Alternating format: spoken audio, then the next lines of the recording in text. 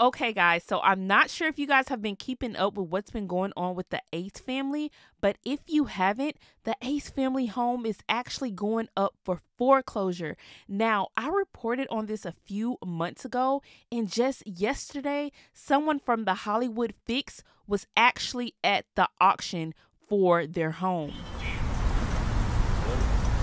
Calderon Road, Los Angeles.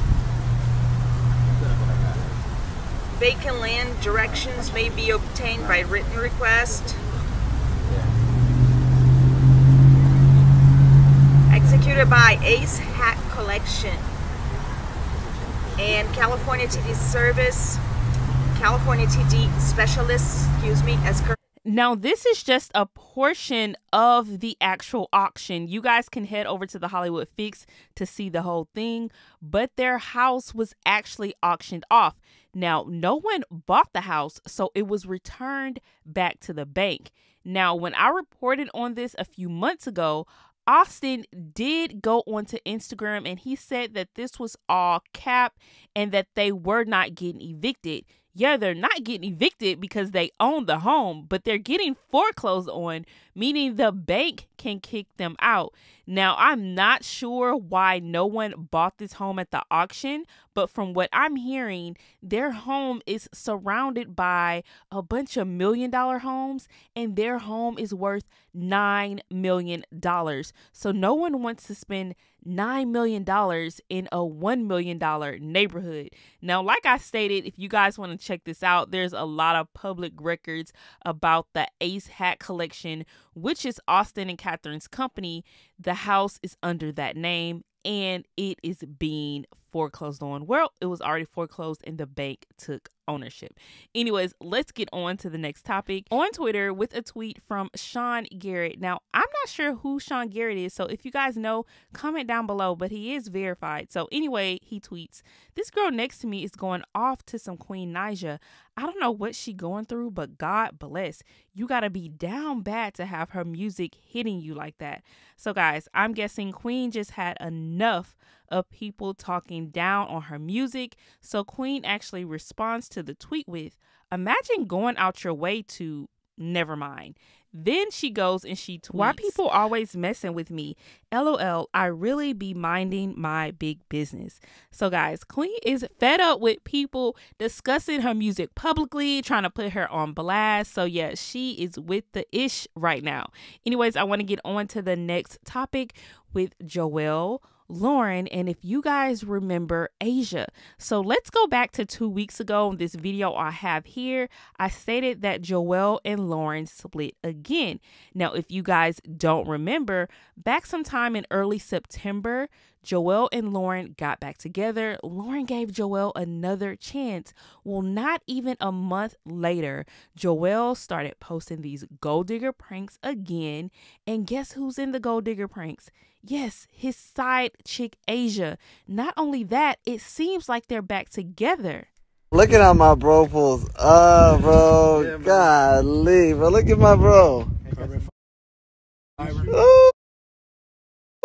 bro. Yeah. Man, get out of here, man. So guys, this is a video that one of his friends posted on Instagram. Now you can see Asia getting out of the car in the back. Now Joel did repost this. I'm guessing he didn't see the part with Asia in it, and like 25 minutes later the post was completely deleted on both pages. As you guys can see, Asia has her hair like that right now. She's getting out of the car with him. Joel and Lauren are no longer together. So in my understanding, that seems like Joel couldn't leave Miss Thing alone. Lauren probably found out and kicked his butt to the curb yet again. Now, I'm not sure why this girl went back to him. I'm not even sure why Lauren went back to him. I mean, I get it more. She has 3 kids with him, but this girl Asia, went and got Joel's name tattooed on her. Then he had you on the internet crying, looking like a fool because he decided to go back to his wife/baby mother. Now, I'm not sure what they have going on here. I'm not sure what type of potion Joel is putting on these women to make them continuously go back to him after he embarrasses them. Now, I'm hoping Lauren is completely done with him at this point. She hasn't stated anything about it, and I hope she keeps it that way. I hope she just moves on from this situation, get bigger and better. Now, anybody doing these gold digger pranks honestly cannot be in a relationship. Let me go on to the next couple that are having some issues because of this. So Nyear also put, this girl went through my phone and now she packing my stuff. I think we going to Miami. Now, someone else responded to like, are you and Jayln together? Like, what's going on? And then Jayln responds with, no, we not together. And then the person says, why not? What happened? Y'all are good together. And then Jayln responds with, this exactly right here. Now, she is speaking on these gold digger pranks that Nyear is doing. Now, if you guys did not know, these gold digger pranks are a bunch of baloney. What these guys are doing is they're hitting up Instagram models or Instagram girls that look good, and they're asking them to do videos with them. Now, I have proof of this because one of the women that was in Nyear's gold digger prank reached out to me with an issue that she actually had with Nyear. Now, let me read what she wrote. She says, Nyear has a couple more hours to right his wrong, or I'm going to spill all the tea. Stay tuned. I'm the girl in his last gold digger prank, and I'm like, girl, what happened? Spill it. So this is what she responds with. He asked me to do a gold digger prank, which took me some time to come around to. Finally, I decided to drive from Louisiana to Texas to do it. I'll send receipts. Well, we done the video. You can go see it on his page. And all I asked was for him to @ me. And lo and behold, he didn't until I brought it to him. And then he decided to go and put it in the description. But he never paid me for anything. No travel, gas, food, etc. So he said he would today, but he still didn't pay me anything. Then when I asked him to work with me if he's not going to pay me, he said it doesn't work like that.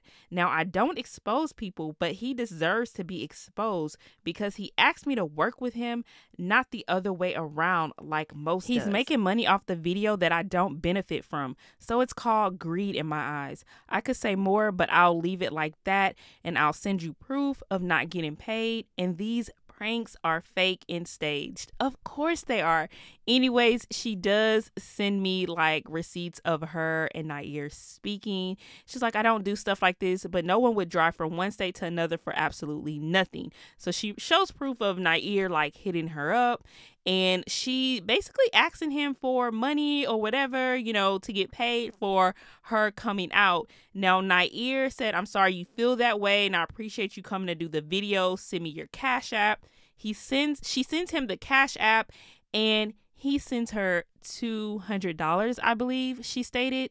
$200 for travel, gas, and her time. So there you guys have it. I mean, there wasn't like a contract or anything stating like you have to pay her this amount of money. She didn't even request it, so I'm guessing he doesn't owe it to her. But here you guys have the proof that these gold digger pranks are staged and fake. So for whoever was believing that this stuff is real, it's not. Anyways, let me know what you guys think about this situation down in the comment section below. Do you guys feel like that Nyear should have paid her something? Or do you guys feel like that since she didn't state she wanted to get paid for the video, then he didn't owe her anything? Let me know down in the comment section below.